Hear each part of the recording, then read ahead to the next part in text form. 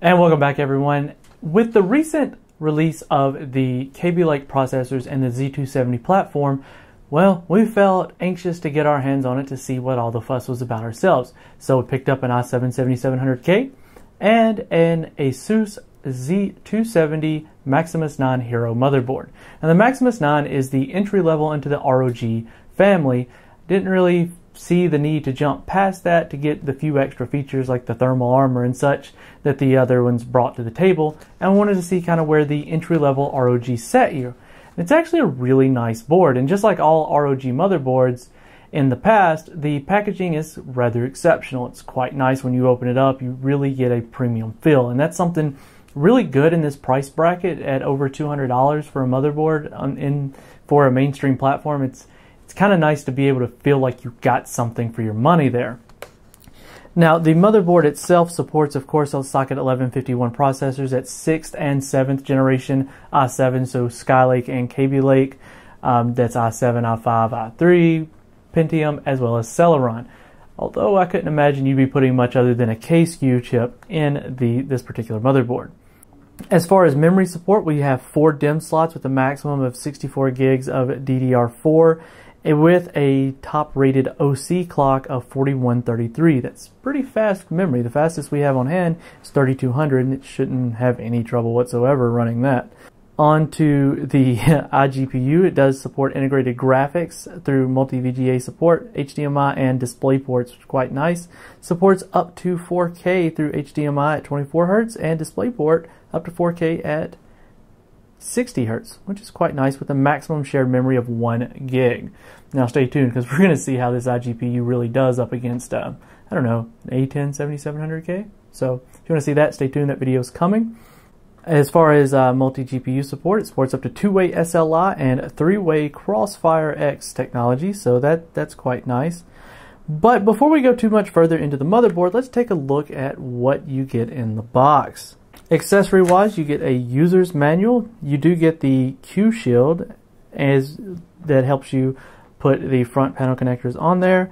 You get a M.2 screw package, which allows you to add on the 3D printed units as pieces to the motherboard, as well as utilize the M.2 adapters. Now, it also comes with the CPU installation tool. That's neither here nor there. We did do a video on how that works with the X99, and a lot of people seem to not understand why that exists. It comes with, of course, the support DVD. It does come with one high bandwidth SLI bridge that is quite plain. It's just a bare PCB, but with the 3D printing packages, if you either have a 3D printer or know someone with one, you can get a really nice cover for that printed out. Now, it does come with again, the Q connectors and sticker package, as well as cable labels, and it does come with one 3D printing mount package. That's to help you mount those 3D printed things together. And it comes with a coaster, like an ROG coaster, which, I mean, I guess it seems kind of pointless, but that's just me. Now, before we get looking at the board itself, let's take a look at the back and the rear I/O. We've got one DisplayPort, one HDMI, one LAN connector, one USB 3.1, well, black, and then a red, that's the Type C, and then a red Type A USB 3.1. We also have 4 USB 3.0s, those are blue. And then we have 4 USB 2.0s. And one of those can be switched to be used as the USB BIOS flashback tool. It also comes with the audio, it comes with the optical out, as well as the clear CMOS, and one USB BIOS flashback button. And the audio ports, of course. The internal I/O ports around the bottom are insane. The list is really long. Let's see if we can get through this. We've got 2 RGB headers, one USB 3.0 connector, one USB 2.0 connector, one M.2 up to 80 millimeters, then one M.2 up to 110 millimeters, one TPM for trusted device connection. We have 6 SATA 6 gigabit connectors. We have one CPU fan connector, one CPU optional fan connector, 3 chassis fan connector, one H pump fan connector, one another pump connector, one AIO pump connector, as well as one Thunderbolt connector.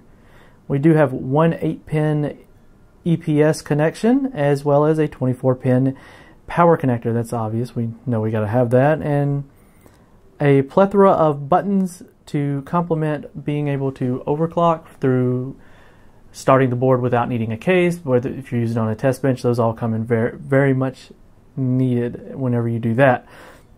Now, of course, we got 3D mount ports throughout the motherboard for those places to mount 3D printed devices. Now, back to the motherboard itself.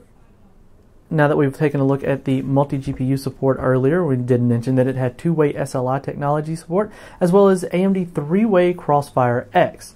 Storage-wise is handled by the Z270 chipset. Again, that's the two M.2 connections, as well as the 6 SATA ports, and does support RAID 0, 1, 5, and 10, along with Intel Rapid Storage Technology and Smart Response. It also has support for Intel Optane Memory Ready. So that should be nice. Now, as far as the LAN goes, it is an Intel NIC.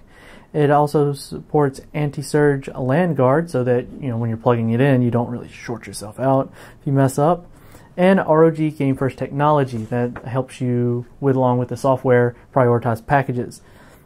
Now, the audio is handled by the ROG Supreme FX. It's 8-channel high-definition audio codec. Supports jack detection, multi-streaming, front panel jack retasking. It's a high-quality 120 decibel stereo playback output with a 113 decibel signal noise recording input.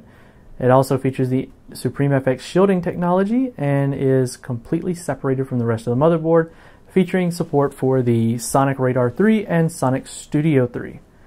As far as USB ports, we've got one USB 3.1 front panel connector, as well as just a standard 3.0 connector. The Intel chipset supports itself the 6 USB 3.0 connectors, and 4 on the back and 2 are at the mid port. And the Z270 chipset also has support for 6 USB 2.0 ports, 4 on the back, and again a port on the bottom for the front to have 2. Of course, we have a plethora of ROG exclusive features, from overclocking to most of it's for overclocking and gaming features, but this has just been a quick look at the motherboard itself. We're going to get more into the performance of the motherboard while we do a full build using this motherboard, this CPU, in a Bitfinex Shogun case. So if you found the video entertaining or informative or anything else like that, feel free to subscribe, like, and comment, and we will catch you all in the next video.